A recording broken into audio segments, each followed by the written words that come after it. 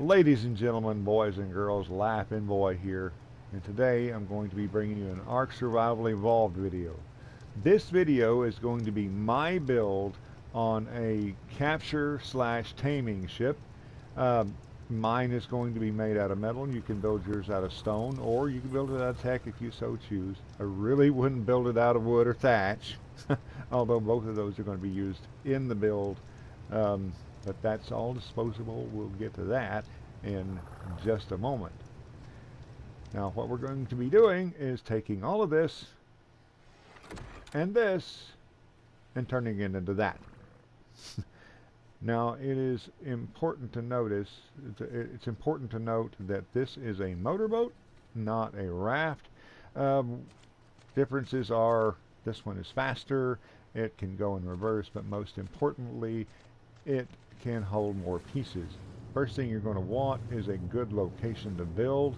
You want it to be shallow enough where you're not going to be interrupted by megalodons or jellyfish, and you're also going to want it to be in an area where there are no piranhas. There's also, by the way, an oil node right there. Show you where I am. Oh, they're in combat over there. I'm up here in the northern corner. Well, I'm halfway up the west side of the map. Here is my coordinates. Just put that down. Right there, as you can see, well, you may be able to tell, that's snow. Now you may have noticed that that clip was taken a little bit out of context. That's why I'm carrying a GPS. Those Sarcos were never seen again. They wandered off killing stuff. I don't know. Anyway, what we're going to need here is 4 ramps, 3 ladders, 8 window frames. I'm getting ahead of myself. 9 door frames, not 7. 3 actual doors. Those are reinforced wooden doors. I use those because you can see them better when you're running from angry dinosaurs. We're also going to be needing 20 ceilings, 1 hatchway, 1 hatch. Now the hatchway is going to be maybe a little difficult to attach. We'll show you how I did it. 25 foundations, 43 walls, 1 rail just in case, 1 dino gate, definite must. Yeah, the railing is for the hatchway, just in case it is facing the wrong way. We need the 1 dino gateway and the dino gate. All of this stuff is what we're going to need to build the actual raft. Everything else is kind of extraneous. We're going to need 1 forge, 2 large cabinets, 1 generator, 1 cable, 1 outlet, 2 ACs, 1 refrigerator, 1 grill or fire. I use the grill because our harvesting is turned up on my server. You're going to definitely need a bed, 2 lamp posts, and 2 regular lamp posts and 1 omnidirectional lamp post. I'll get to why you need the bed in a moment. Okay, and also to build. I'm still on the lamppost. I don't know why. You may be able to tell I'm reading from a list. Anyway, you're also going to need 10 wooden pillars and 10 thatch foundations.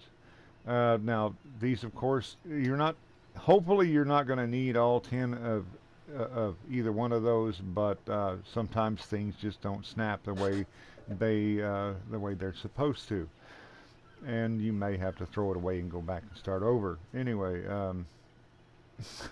you're also going to need 16 thatch ceiling pieces, and we'll get to that in just a few minutes. Of course, all of this is going to be, it's disposable. you're going to be actually tearing it out. So here we go.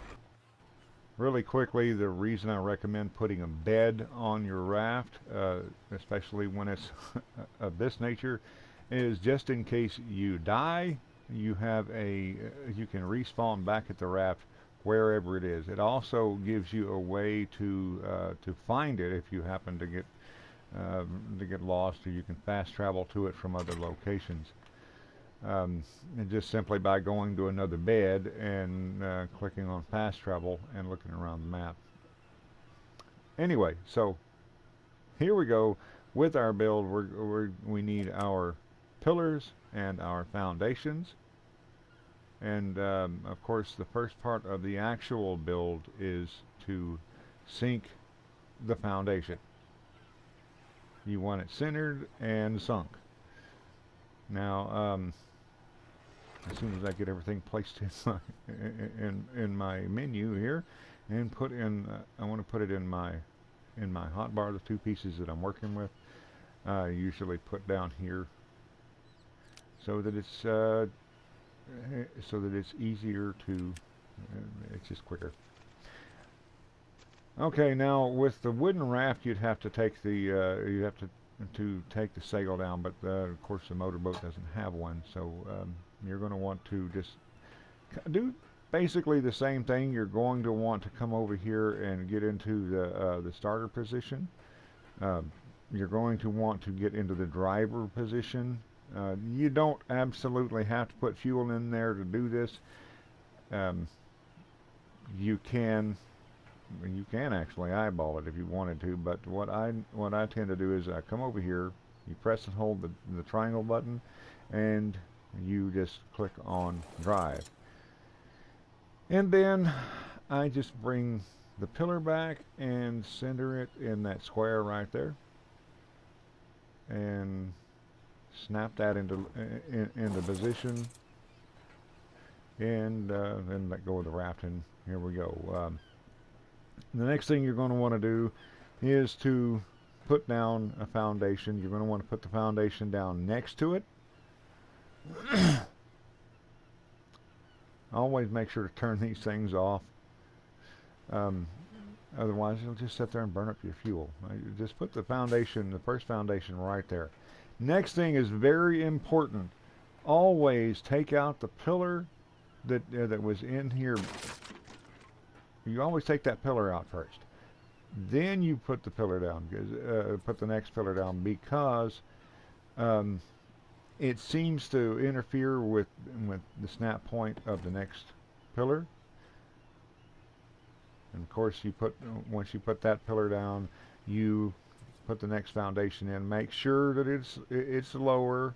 Sometimes it'll show that it's lower, and then when you actually push the button, it'll snap into place level, or sometimes even higher. But this worked. So anyway, and again, come over here and take this pillar down before you want to take this pillar and this foundation out before you put the pillar in over here, so that it does not interfere.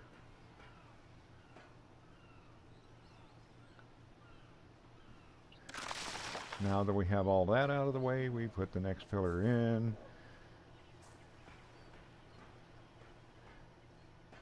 Eventually, why am I not putting the pillar in? I don't know. There we go. Okay, now you kind of get the idea here. Always make sure to put the foundation down, then take the pillar out, then put the pillar in, and okay.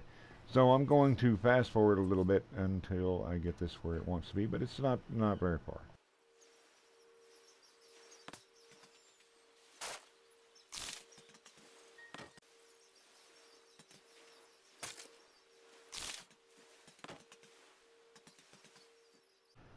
Okay, here we are.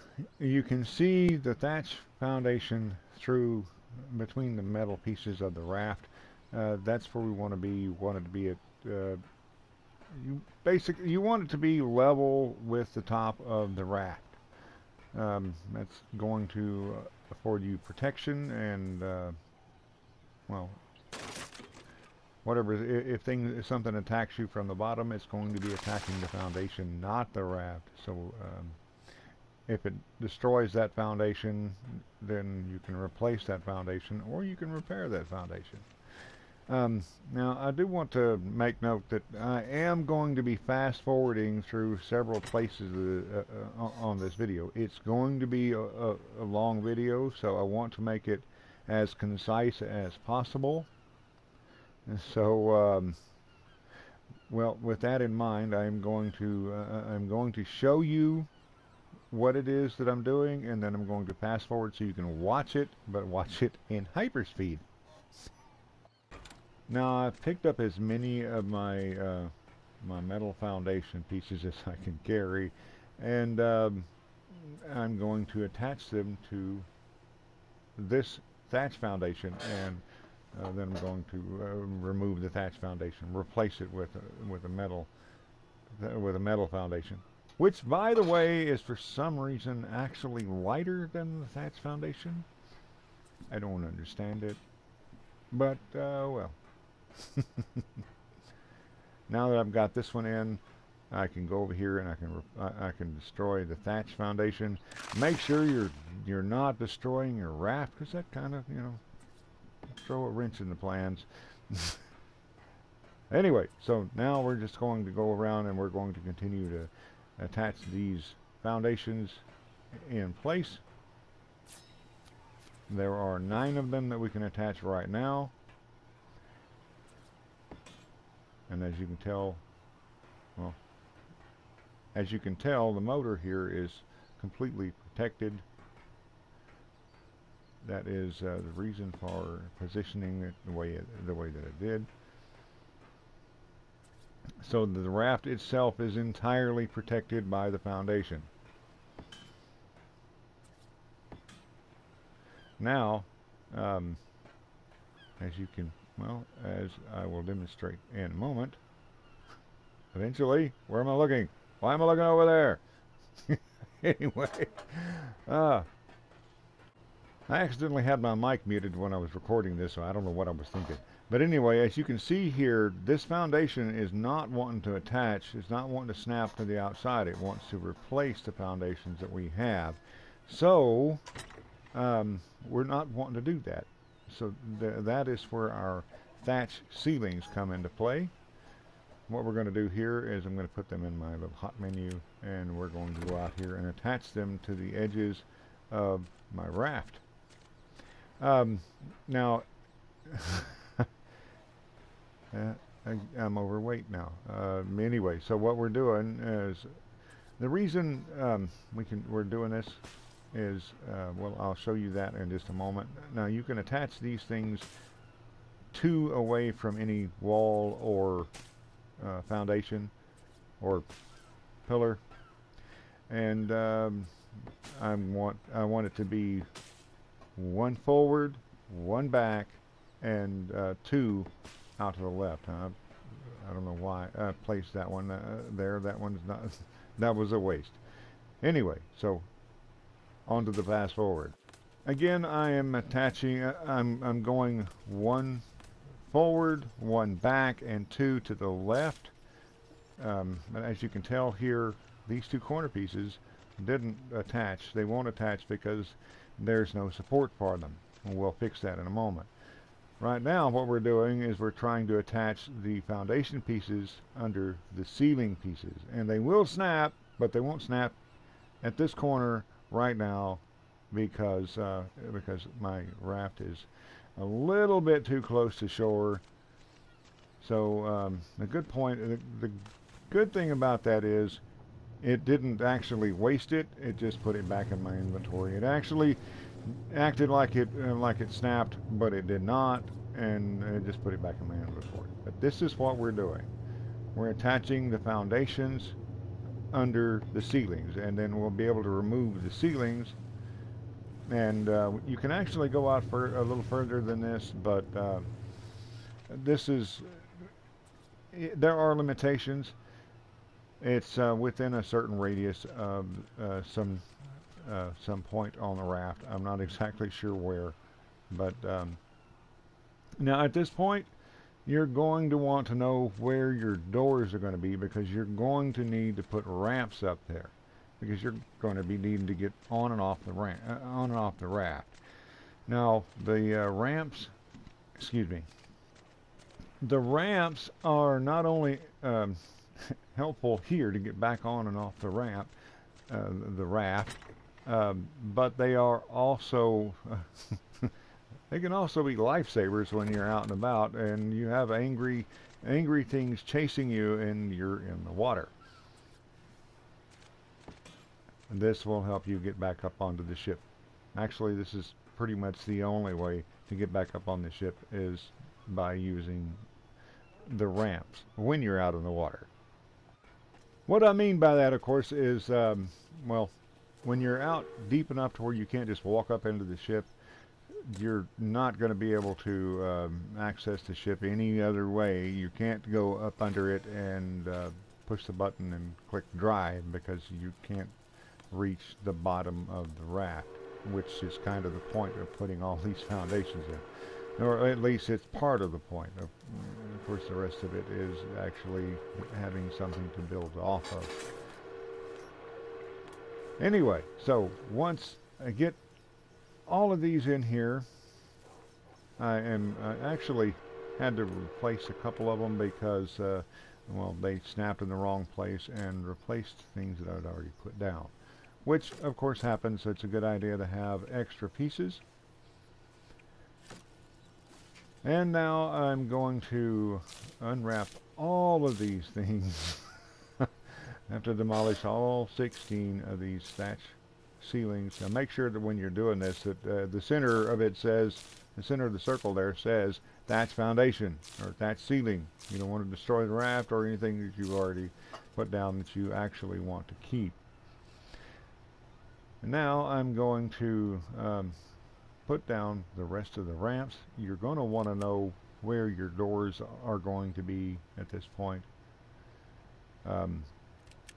Mine, I'm going to have one right here behind the rudder. I'm going to have one on the right hand side. That ramp is already there. Well, it's over here. And up here, I'm going to have two ramps up here. This is for loading and unloading dinosaurs that are both willing and non-willing participants. I have been known to actually use this thing to scoop up dinosaurs that just happen to be on the beach, which is a lot of fun. Just, you know, run over there, scoop up some unsuspecting thing, and now you've got something that's very angry in your ship. But that is why this thing is built the way it is. Now what I'm going to do here, I have the window out front. This window is for, well, I'm going to be putting windows along the bay here. These windows are for so that you can fire through them. The one in the front is you can look out of it and fire out of it. If there's something outside the ship that you're interested in, you can fire through there and trinket. If you don't want to go in, if you're not trying to get it into the bay, there are, of course, dinosaurs that are too big to go in the bay. You cannot put a behemoth gate on a platform. So, you know, so if it won't go through a regular dino gate, you can't put it on the raft. Now, some dinosaurs you can't put on the raft anyway, because if you can put a platform on it, you cannot put it on a platform. Not my rules. Anyway, now I've kind of got the bay laid out there. I'm going to need again, the windows on the lower level are so that you can fire tranquilizers at whatever it is that you're trying to tame. From relative safety, you don't want to stand right up next to it. You want to stand back a little bit. That because they can actually damage things that are right next to the wall, which is also a reason you don't want to place anything directly on that wall on the lower level. On the higher level, it seems to be fine. I have a cabinet that is attached, that is on the wall on all of these, that hasn't seemed to have gotten destroyed yet. Of course, as soon as of course, I'm probably going to go out playing with it today and have the cabinet destroyed as soon as this video is posted. And yes, I just placed a window in a place that it does not go, and I'm going to have to replace that. And I don't know why I'm looking up at the sky. Again, my mic was muted. I have no idea what I was thinking when I was doing that. And now that window is supposed to go over behind the bay, over to the left. I'm going to have solid walls along the top of there. That window goes over there. It goes up on the second deck. It is so that you can look out through. You can look out on that side and fire at stuff that's over there from relative safety. Anyway, I believe it's going to be fast forward time.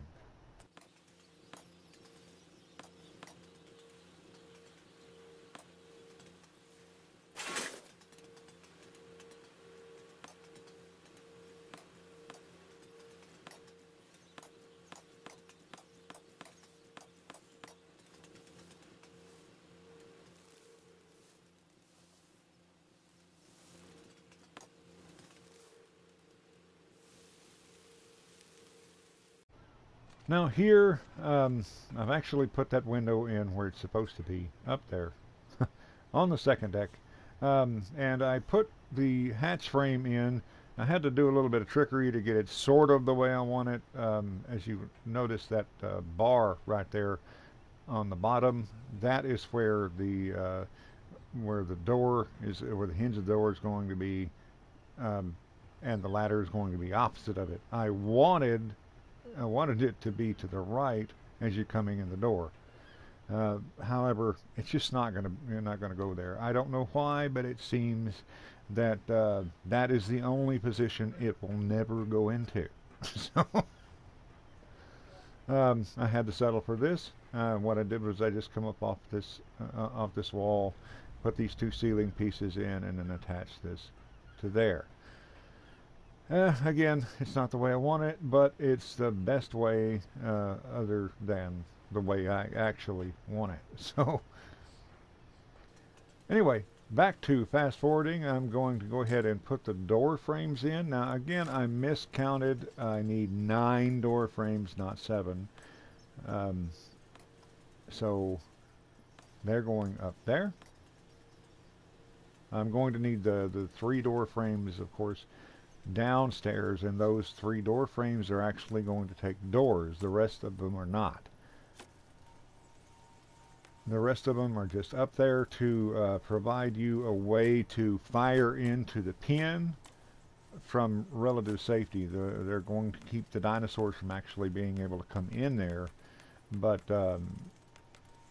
it's not going to prevent you from firing in there. And it's going to give you a lot of range, a lot of downward range. Here is me putting in the ladder.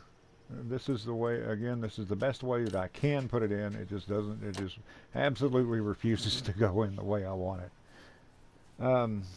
Which is better than I got it on the other ship.